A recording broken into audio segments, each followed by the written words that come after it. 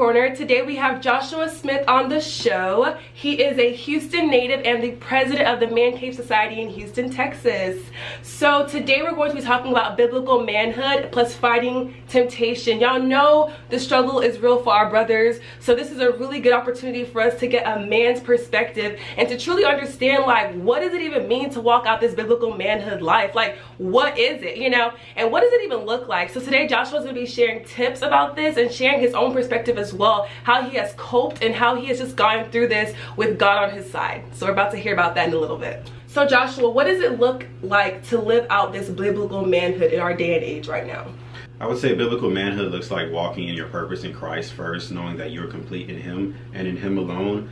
I would also say that it just looks like being obedient to God and not worrying about what the world has to say. A lot of times we often succumb to the pressures of the world, what society says, society standards, things about social media, peer pressure, and we often just kind of throw God to the side, except maybe on a Sunday when we go to church or a Wednesday when we go to Bible study. So honestly, it looks like just walking in obedience and walking in your purpose in God. Does any word application matter? Like, just does one need to be in the Word to truly grasp a hold of what God is saying to them? Definitely. You can't really know as much about God as you could if you don't stay in your word, because the word is God speaking to us. He's given us his word.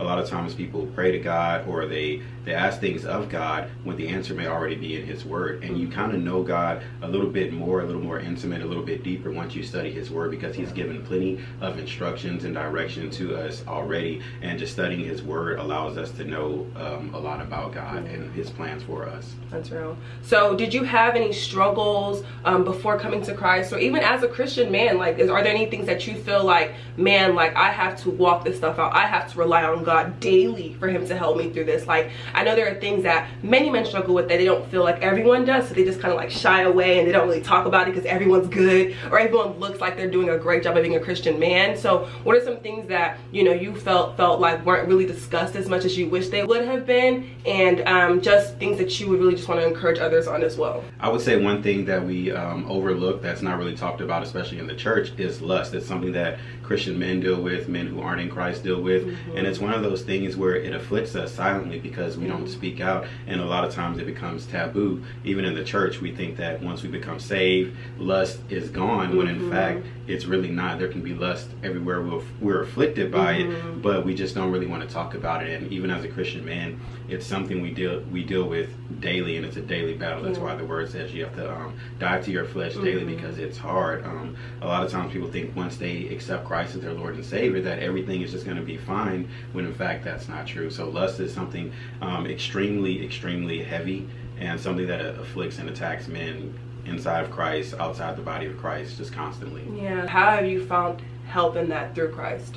I find help by knowing that it's something that it's all right to be afflicted by, meaning that just because I accepted Christ as my Lord and Savior, that doesn't automatically exclude me from being tested, from being tempted. And knowing that, it kind of affirmed that, okay, I'm not doing anything wrong. Because at first I was like, you know, maybe I did something wrong, maybe I'm not doing something that would cause me to be afflicted, to be tempted, when God's word tells us that, you know, these things will still happen, but we have the power to overcome through Christ Jesus. And I would say it's just extremely important, going back to what you said, to know your word.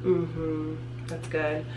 So in your battle to fight temptation, in your you know, struggle to just make sure that I will win, I will have victory over fighting temptation in our social media age, what are some things that you do that helps out with this fight? One of the biggest things that I do is I constantly pray, stay in my word, because my word encourages me. It's a dialogue. When you pray to God, it's not like you just speaking up in the air. It's you speaking, God speaking back to you, and he speaks back through us also through his word. So staying in my word, but also from a practical standpoint, having accountability. Accountability is so important, and it's something men in the society that we live in kind of, you know, don't want any part of, because society tells us that if you're not a, you know, you're not a man if you don't do it by yourself. And I've seen so many men struggle by themselves than be successful with the help of another man. So accountability is extremely important, and accountability means that you're honest with yourself first and foremost, but then you're honest with the people around you, because they can't help you if they don't know what's going on with you. So being honest with yourself, knowing what your issues are, and seeking help from somebody doesn't mean you're weaker, it doesn't mean you're less than a man. It means that, hey, I see there's something going on with me, something that I'm struggling with, and I want to overcome it. Yeah, and I think even the Bible tells us, you know, that community is so important, you know, and if we're trying to be a lone wolf, we're going to do more harm than good, because there's so much that you could have conquered by now had you just opened up to someone that you trusted, or someone that you saw was like, you know, built up in their faith and said, hey, I need help. You know, it's okay to need help. You know, it's okay not to be okay sometimes spiritually, and be like, hey sis, hey bro, like I am struggling with this, please help me out. And I think that once we become Christians, we have this facade that we just put up, like everything is good, I am blessed and highly favored. I mean, which is true, but we're going to have some certain things that we need help with. And that's the beauty of community, that's the beauty of accountability, that's the beauty of being able to confide in a brother or a sister. So I think we shouldn't neglect that as Christians, or as unbelievers as well, that are trying to come to the faith and really believe in what God can do for them. I think that it's important that you get plugged in and stay plugged in and just see how God works and see how God moves through other people in your life as well. Definitely. I think one of the things we kind of do as Christians is we go through things, and because, you know, maybe sinful or seen as bad in the church, we just don't talk about it. But when we come to realize that once we talk about it, we find other people who are being afflicted by the same thing. So it's like, hey bro, I'm going to take this leap of faith, I'm going to trust you.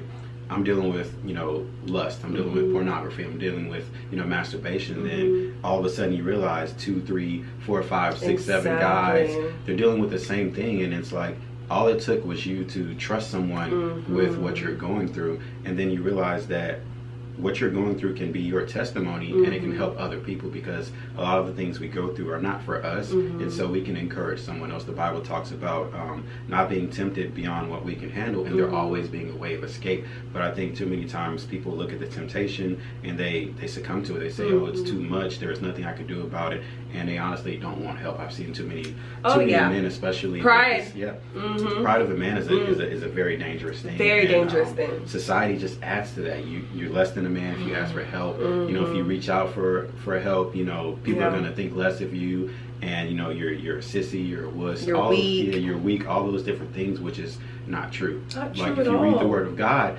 you'll find out that what society, the standards that they place on us, is extremely contrary to what the Word of God says. But because we're not reading our Word, and we're relying on, you know, social media people to feed us the Word of God, which there's nothing wrong with that, but you're only getting a snippet instead of the whole meal. You're getting a little bite here, a little bite there, and then you run the risk of seeing things and taking them out of perspective and out of context, because you don't know the Word in its entirety for yourself, and you don't truly study the Word and allow the Holy Spirit to teach you. And I think that's extremely important, to stay in your Word, to stay prayerful and stay accountable. And another thing that helped me, that was a practical tip, just to recognize what my stumbling blocks were, my precursors were. It wasn't, for example, you know, when I was dealing with sexual sin as far as like pornography and masturbation, it wasn't like, oh, let me just, you know, go home and watch porn. It was, okay, something that came on BET, this rap video, or getting on worldstarhiphop.com, or seeing something on Instagram, you know, those people where they're like, for booking info, email,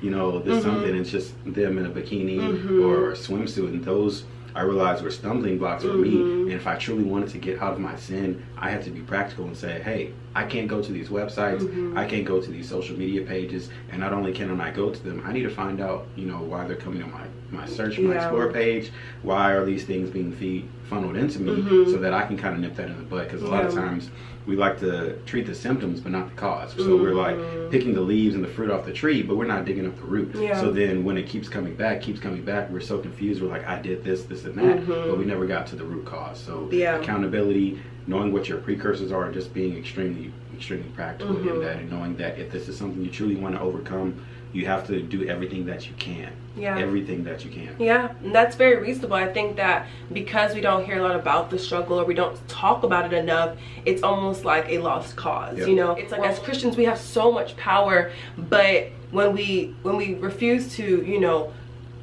admit our sins or confess our sins and be honest and bring it to light, and also to like, what are your stumbling blocks, you know, point out your stumbling blocks and be honest with yourself. I can't go here because if I go here, this will happen, you know. And that's power. Even realizing that is a form of power. That's wisdom, you know, knowing that, wow, like I can't do this or I can't do that, and that's okay, you know, because we're still flesh, we're still here in the flesh, so that's going to still require some sort of fight until, you know, eventually we do end up and go to heaven by the grace of God.